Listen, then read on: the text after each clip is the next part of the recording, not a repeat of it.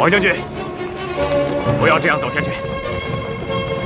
我带你翻那座山，可以少走不少路，能在突骑孤独到达汉关之前就拦住他们，让他根本就看不见汉关。如果真是那样的话，倒是可以拖延几日，让汉关那边做好充足的准备。不，就此消灭他们，他们根本到不了汉关。哦，这么有把握？别担心我的人马不够，我大单于的主力部队就在你身后。你看。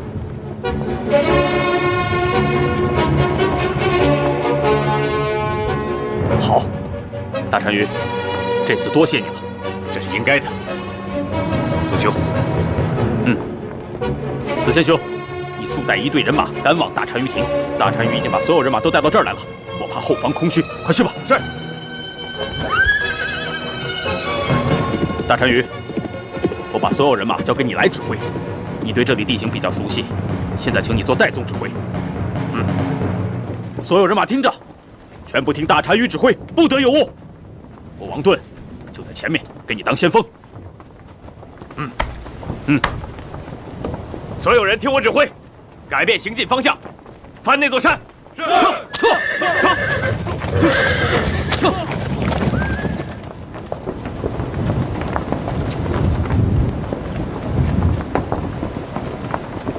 看铁木车，人算不如天算呐，是吗？ 铁木车，你看这好的不能再好了，下面就看你的了。好吧，你们就在这儿等我吧。坐！母亲，切莫车，你怎么和敌人在一起？你还是我儿子吗？哎呀，母亲，你知道什么呀？只要能交出那个宁胡胭脂，突骑孤独就不会再战了。 你会相信突骑孤独这混蛋的话？打兵压境，只有这样了。是你把敌人引来的，切莫车。有你这样的儿子，我真感到羞耻。你怎么不说话？我觉得铁木车说的对，母亲，舍去一个人可以避免很多人流血。天哪，我的儿子们怎么都是这样的？你们听着，你们好好想想。 你们这样做，傅竹磊回来，你们怎么见他？是啊，这我没想过。没事的，由我说。哼，你以为你这样干很勇敢是吧？母亲，都不要再争了。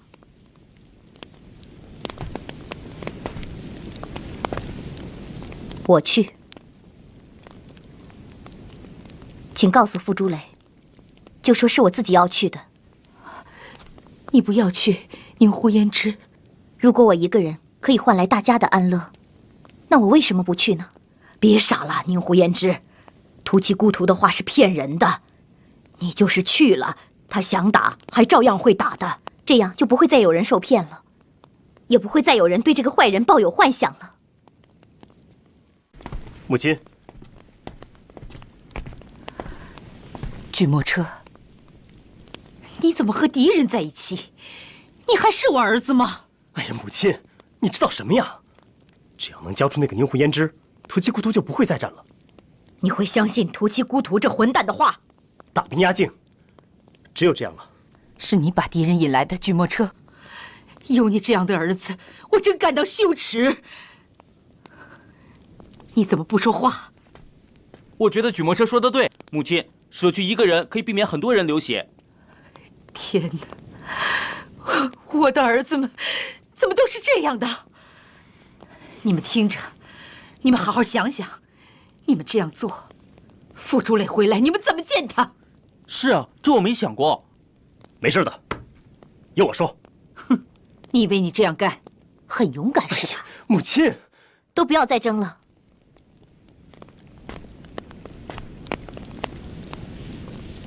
我去，请告诉傅竹磊，就说是我自己要去的。你不要去宁胡胭脂。如果我一个人可以换来大家的安乐，那我为什么不去呢？别傻了，宁胡胭脂，突骑孤徒的话是骗人的。你就是去了，他想打还照样会打的，这样就不会再有人受骗了，也不会再有人对这个坏人抱有幻想了。专去胭脂，麻烦你帮我照顾伊图之亚师。不，孩子你要是舍不得，可以带走。可谁来照顾他呢？一个没有母亲的孩子。你放心，土岐孤图是不会杀你的。一定要他来杀吗？宁胡胭脂，你哪儿也不要去。我要去。我本以为我到了这里，就不会再有战争了，可战争还是一个接着一个。也许我死了，就没有那么多事情了。不，你现在不能死，宁胡胭脂。你要是死在这儿了，那土岐孤图照样还会经过。我知道该怎么做。举魔车，转去胭脂，大胭脂。以后要是说起来，请不要告诉伊图之亚师他的母亲是谁。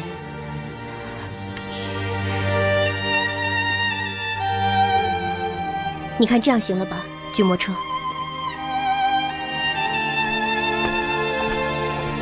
你不能去，宁胡胭脂。你想让所有的人都死光吗？那我们送送宁胡胭脂。好吧，不过只能远远看着，别到跟前去。走。是他吗？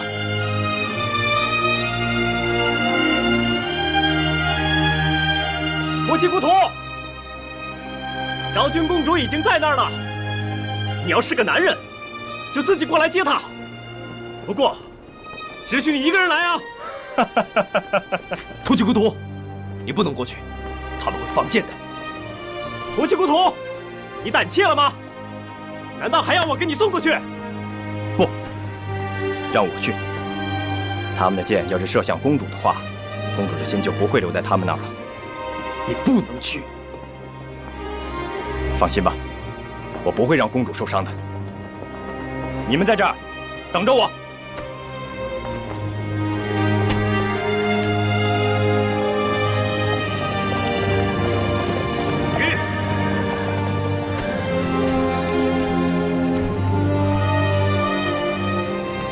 宁胡胭脂，宁胡胭脂，你不能去！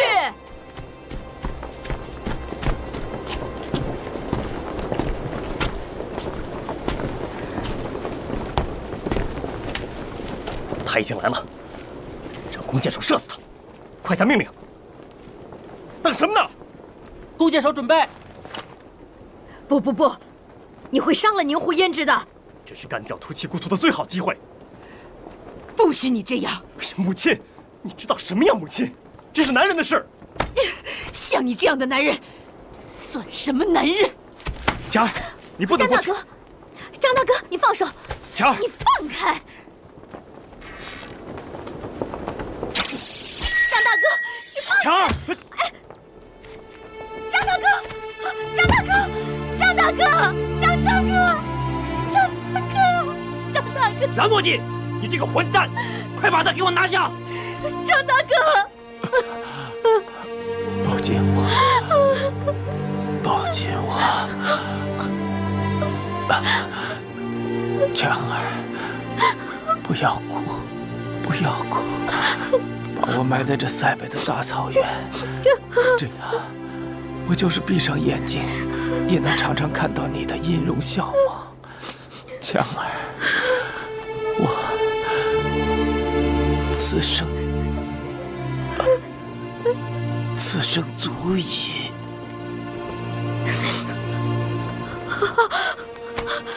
张大哥，张大哥，张大哥，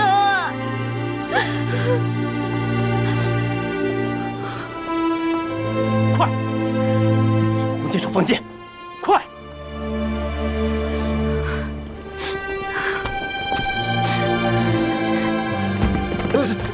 你敢？快让他们放箭！我现在不能听你的了，让他们撤回！弓箭手撤回！总算能接你回去了，美丽的强儿。你怎么知道我叫强儿？我是你的弟弟土岐孤图啊！你说什么？回去我就告诉你，咱们走吧。你收兵，我就跟你走。我会收兵的，相信我。等我们到了安全的地方，我就收兵。我相信你。好，请到我的身后去。举步车，你那是怎么了？好像有点不高兴是吧？那我就管不着你了。你已经回家了，谢谢你，告辞。这些混蛋，走吧。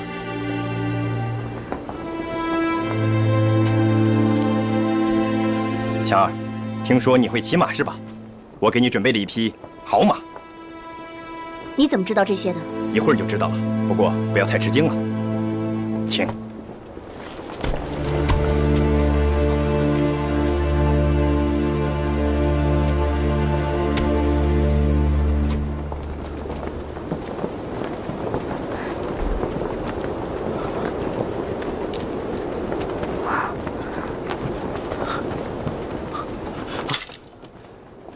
赶快给我撤！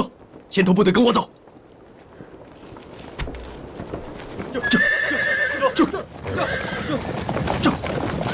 你们真的收兵了？是的，我得留着力量保护你。这到底是怎么回事？我的阿多姆哥哥一直爱着你，让他跟你说吧。阿多姆？是啊，见了他就知道了。上马吧。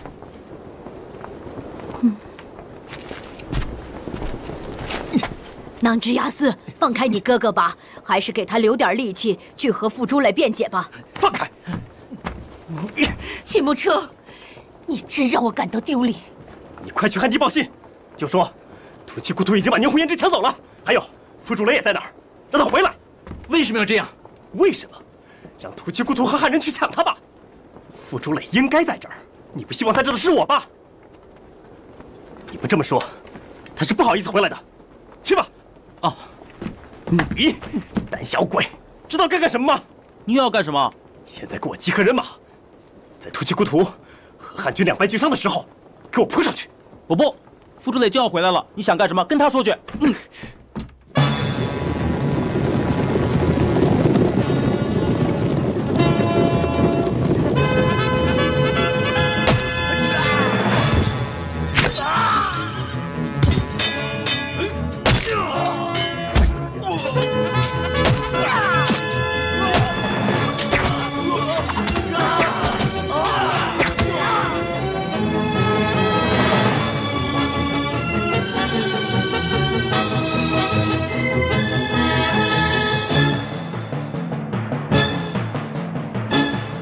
祖弟，真的要感谢你啊！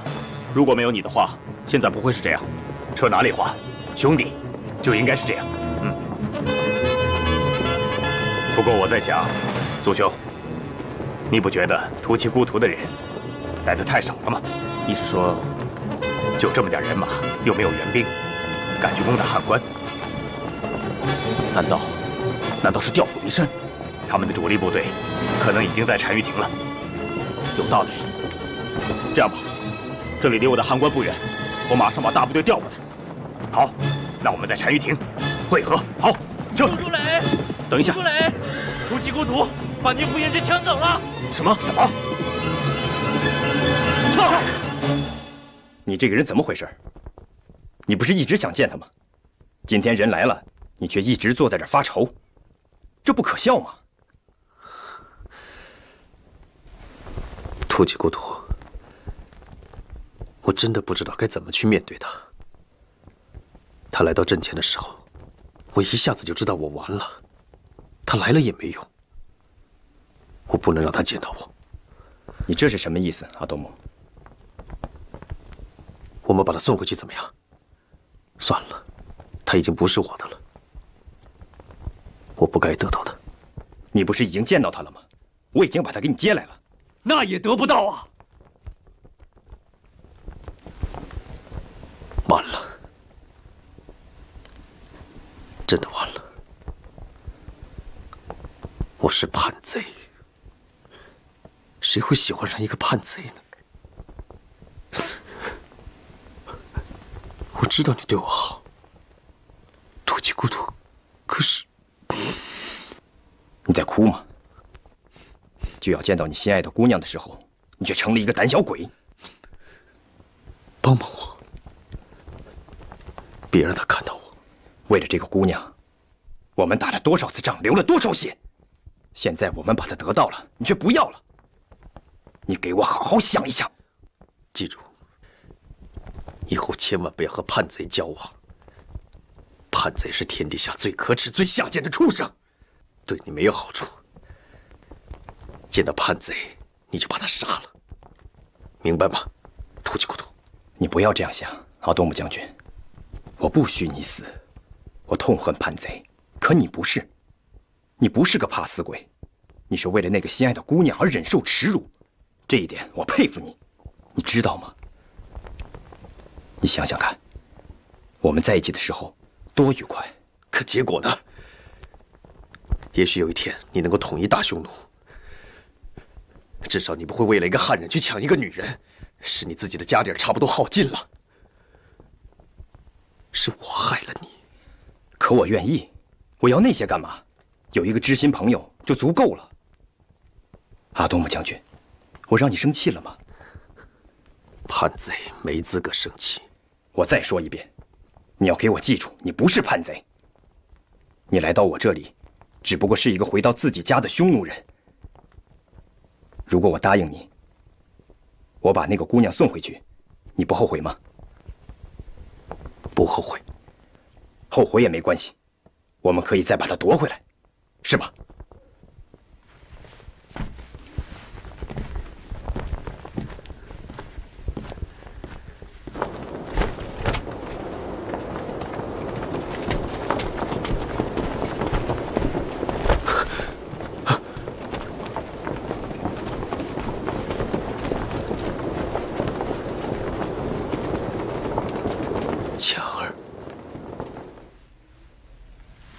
你知道吗？就因为你和傅朱磊做这么一个无聊的游戏，有多少人死了？丹之牙斯王子是死在我怀中的，他在我怀中中箭的，他还不到10岁。是啊，战争确实很无聊，但总还是要有。突奇古图，你是一个聪明的人，所以请你听我说一句话，不要再打了。我带你去大单于亭，让你和傅朱磊坐下来好好聊聊。都是匈奴人，何必要自相残杀呢？你知道吗？匈奴人要是一直你杀我，我杀你的杀下去，总有一天，匈奴人会一个都不剩的。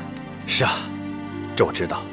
那太好了，我敢保证，大单于一定不知道你是一个什么样的人，你也不了解大单于，大家互相了解一下，如果能做一家人的话，那有多好啊！唉。这怕是很难。啊！告诉我为什么？因为父辈们积下了很多的仇恨，这是很难消除的。这我也没有办法。我可以不再打下去，但是我绝对不能和雕桃莫高坐在一起。那我父王的在天之灵会笑话我的，我的将士，我的胭脂，他们也同样会笑话我的。这由不得我。那你打算怎么办？唉，我也不知道。活着，让意愿带我去我愿意去的地方。强儿，你怎么知道我叫强儿？知道就是知道。可是，这太奇怪了。我问你，你知道什么是叛贼吗？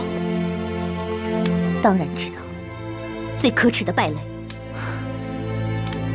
你也是这么觉得？打个比方吧，你会喜欢举墨车那样的人吗？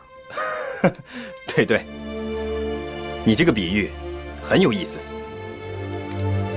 你为什么会说他叛贼呢？我就是一个叛贼。什么？你原来是个汉人？你不是郅支的儿子吗？你还是大汉皇帝的女儿呢。怎么会这样？为什么？为什么你会当了叛贼呢？为了那个心爱的姑娘。那姑娘是匈奴人吗？啊，咱先不说那个姑娘，先说我。好，你说吧，好歹咱们算是个老乡呢。为了那个姑娘，打仗的时候别人都自杀了，可我没有。你投降了？没有，我杀出去了。可是没有成功。匈奴人和我谈判，说我可以留下来，以后随时可以走。匈奴人对我很好，我就做了匈奴人。但是，我从来不和汉军作战。你说的不对，我知道你和汉军作战。要是我从来不和汉军作战，只是在这里生活的话，还算叛贼吗？那你也是叛贼。为什么？我从来没有做对汉人不好的事情啊。可你是在战场上和敌人成为朋友的，这是投降，投降是最可耻的。难道在我没有希望打赢的时候，我不能保证自己的生命吗？我不知道，反正我知道，要是没有战争，就不会有这些事情，也就没有叛贼了。这么说，你还是认为我是个叛贼？是这样。我不管你有什么理由，反正你是在给敌人做事情，这就够了。你说说看，等有一天我要是见到那个可爱的姑娘，她会原谅我吗？那要看那个姑娘，她是匈奴人还是汉人。她是个汉人，那她绝不会原谅你。如果她是匈奴人呢？我想她会。那个姑娘，她到底是匈奴人还是汉人？你呢，强儿？你是汉人，还是匈奴人？我是匈奴人。如果你是那个姑娘，你会原谅我吗？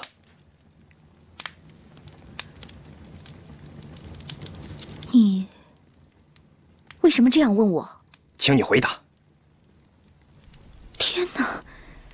我知道你说的那个人是谁了。你说的那个人不是你自己，而是怀哥，对不对？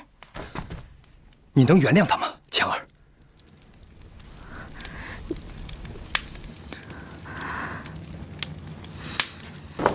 我一定要带你去见他。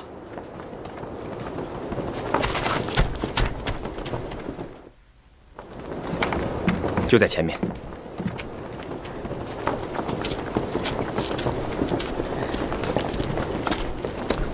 突骑孤图，我还是不能去见他。怎么了？这太可怕了，我不能去见他。去见见他吧，他会死的。走吧。他本来已经死了，从他跟着李大将军踏上战场那一刻起，他就已经死了。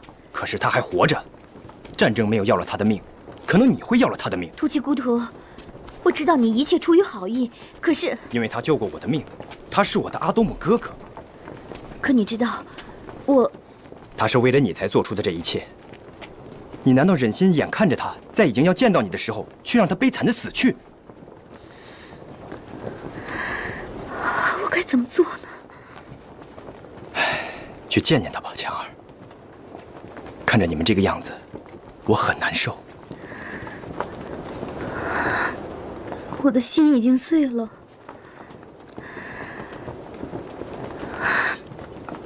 好，我去见他。我随你去。好，走吧。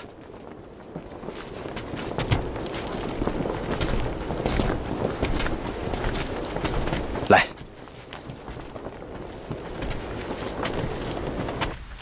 阿多木，阿多木。他一定不想见到我，我太了解他了。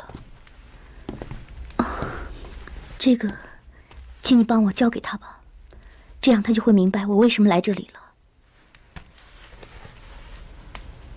我真想不通，这打来打去的，落到了这个地步。你看这剑，其实一支剑易断，两支剑不易断，三支剑难断，一捆剑不能断，这样的道理，你应该懂吧？就像匈奴人本是北方最强的民族，现在却由强变弱，其中最重要的原因，就像这剑一样，经常被人各个击破。倘若把他们都捆在一起，便无懈可击了，对吗？你很了不起啊！其实这个道理看似浅显，却用之不易。它并非强儿所说，而是都隆齐大将军的教诲。都隆齐？真奇了，他是我表叔啊。哦，表弟一向可好啊？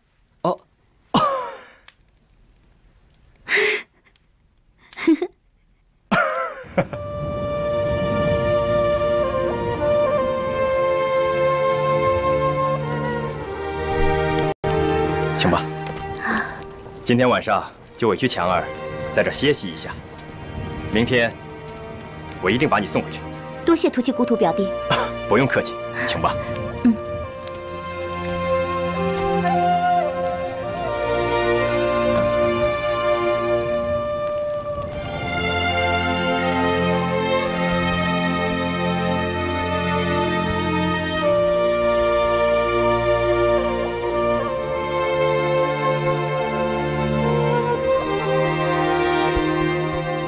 你这个胆小鬼，你刚才跑哪儿去了？我没有说错，他是最好的。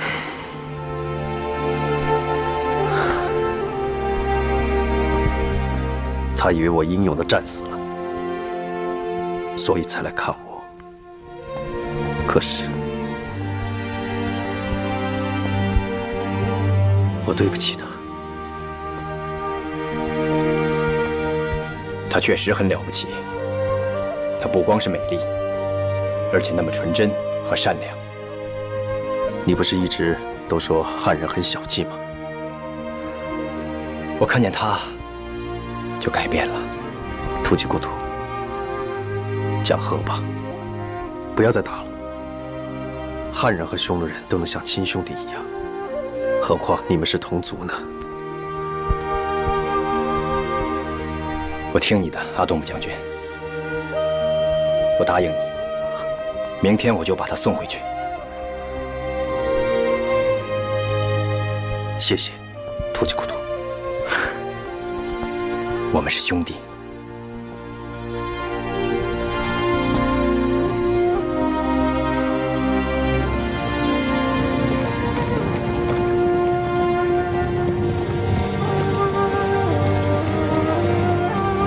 后面的跟上，加快速度！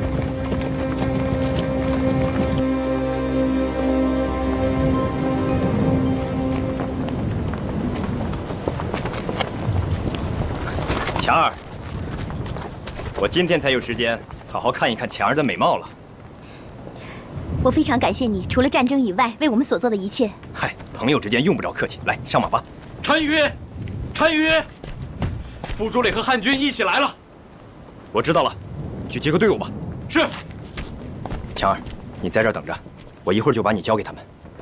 我过去告诉他们，让他们了解你。我怎么能让一个女人去替我说话呢？这样会丢我的脸的啊！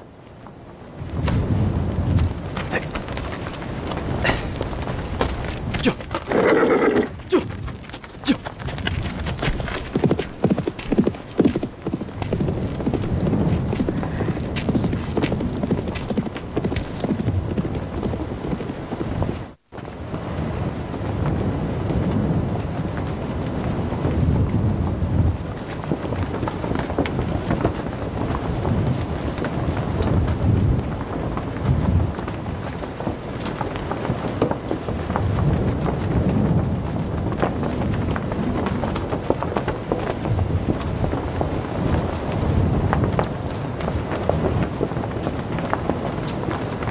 傅朱雷，总请别人帮忙，算什么英雄？把宁火胭脂交出来！我会把他交给你的，他很好，一会儿你就能见到他了。我要你现在！你不要那么急嘛，我有话对你说。有话快说！我想放弃战争，你相信吗？怎么？如果你真要放弃战争，我可以与你和好。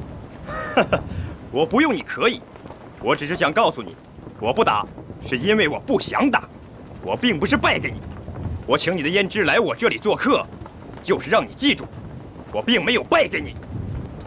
可你知道吗？就为你这可悲的念头，多少人在流血。所以，我要结束这一切。我说结束，就能结束。你相信吗？好，土气国土，你想结束这一切没有错，可你应该把公主殿下放出来。等等，还有一件事情要说，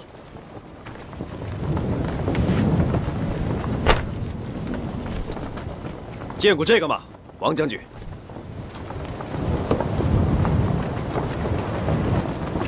谁告发的？只要是错事，谁告发都是对的。可是爹娘死了，爹娘都死了，你知道吗？他们是被耻辱杀死的。可你想过没有？是谁？是谁给他们带来的耻辱？他们是怎么知道的？朝廷是怎么知道的？除了我这么个叛贼，你这个王将军没有被革职，还是王将军。怎么你一到这儿，所有事情全都出来了？你的意思是，好像这些都是我的错，我王盾倒成了罪人。你是，你没有把爹娘当成亲爹娘，你也没把我当成亲兄弟。够了，王怀，不管怎么说，变节是可耻的。可耻？照你这么说，我应该去自杀吗？告诉我为什么啊？我为什么要死？为什么？我今天不想跟你说这些。你们先把强儿放出来。不，我们先来个了结。强儿很好，你放心。你想怎么了结？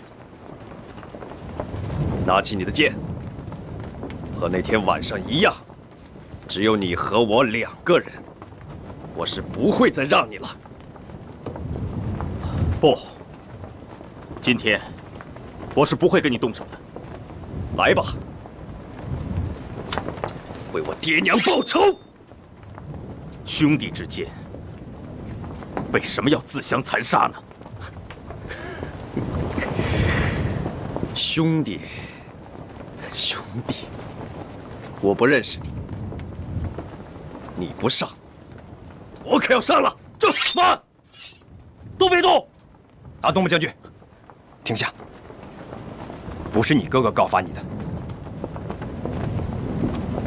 你怎么知道？那是我干的。你说什么？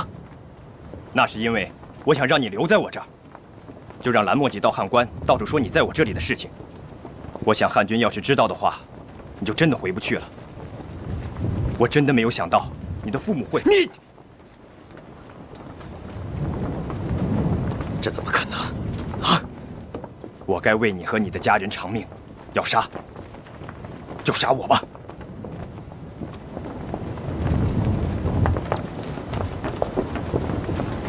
来，我为你的家人偿命。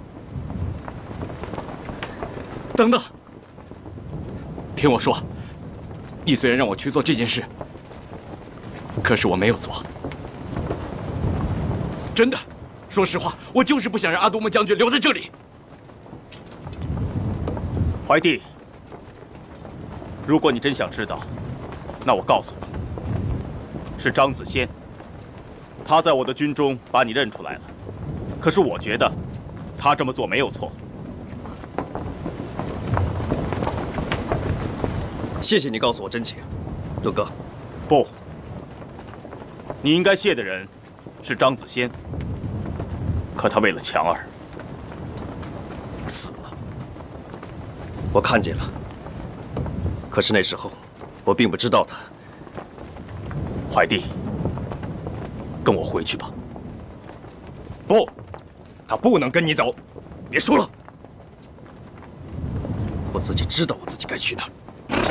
这，阿多木将军，这，怀哥，怀哥，强儿。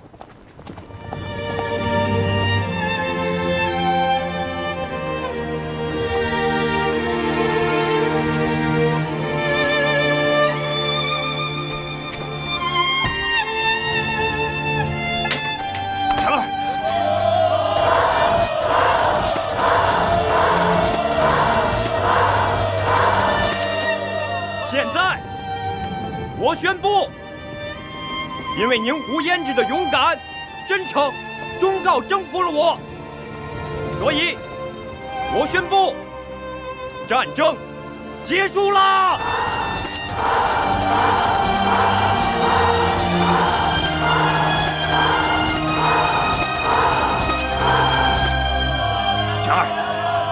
高兴才对啊！战争结束了，是因为有你才结束的。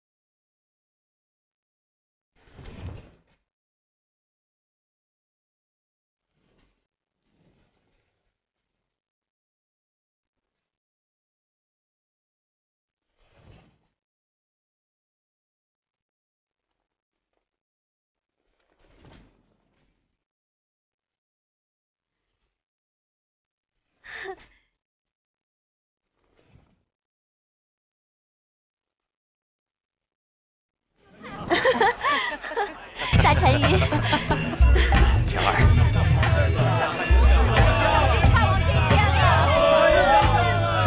婶婶，你看，土气孤图，这样我已经好久没有听见你这样叫我了。这样看，土气孤图啊，多好啊！你现在可是匈奴的大英雄啊！太高兴了，婶婶，我真高兴，你能这样夸我。宁胡胭脂，有你才有匈奴今天的和平啊！哪里？我有一件要紧事。哦，那就赶快说出来，让大家一起听听吧。昨天晚上，我梦见了呼韩邪大单于。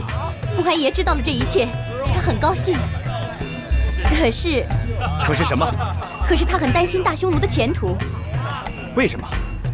他对我说，如果以后再起战事的话，那大匈奴就不存在了。有那么糟糕吗？那我们怎么办？呼韩邪说，你应该去寻找匈奴人的归宿。匈奴人的归宿在哪儿呢？呼韩邪说，在西边。那我就听呼韩邪叔叔的，向西走，一直到我走不动为止。你放心吧，宁胡胭脂，我将一直向西。嗯。